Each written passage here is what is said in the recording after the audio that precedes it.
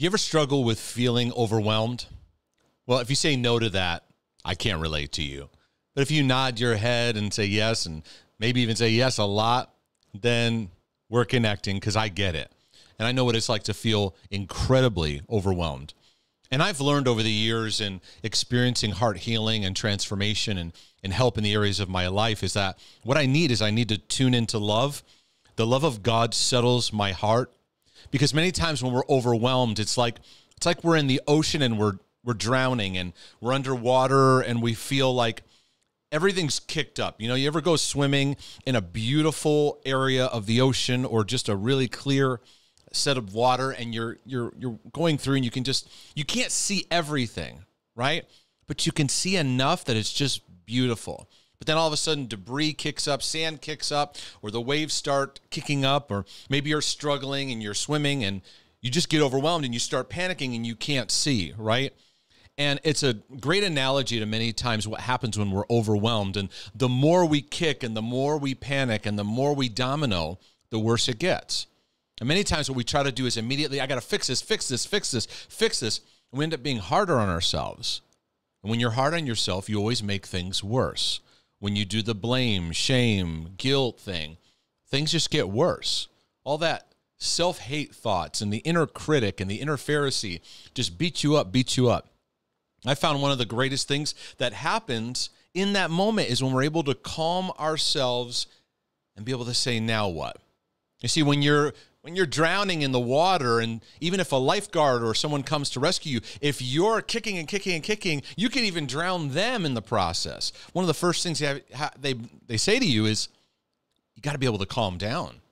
Because once they can calm you down. Now, calm down is meaning settling your heart. One of the ways that we can really settle our hearts is tuning into God's kindness for you. Wherever you are and whatever you're going through, God's kindness is here. Now, what does it mean to experience God's kindness? It's the atmosphere that he cultivates. That when he talks to you, have you ever been around somebody and they were just really kind to you?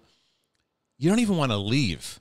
But when you do walk away, you feel connected, you feel loved, you appreciate what you just experienced. I don't know about you, but even if I go to a restaurant and the waitress is really kind, I just really appreciate that. If I go to a store and someone's really kind and helpful, if I have a conversation and they go out of their way to be kind and say a kind word, it's so meaningful. Well, God is always kind. He is love. He is the very essence of love. And so when we want to gain direction as we're going through the ocean of life, what we need to do is settle the debris, settle the sand so that we can get our goggles back on and see what we need to see and take the next step.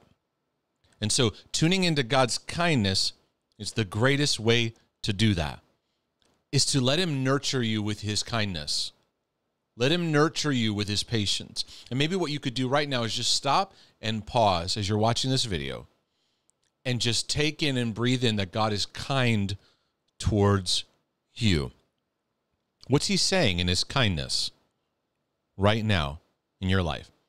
And I found that helps me to unload overwhelm, take in a deep breath and go, okay, he's with me. He's not left me. And now I can take the next step. I pray this is a blessing to your life, to your journey. I want to just keep encouraging you to take the heart healing journey, to take those steps. Because without kindness, you're going to lose perspective. That's why a soothing word from someone who's kind can make all the difference in your life. And so I pray that as you experience the heart healing journey, you'll learn to experience that. Maybe even take another step too and get a hold of the copy of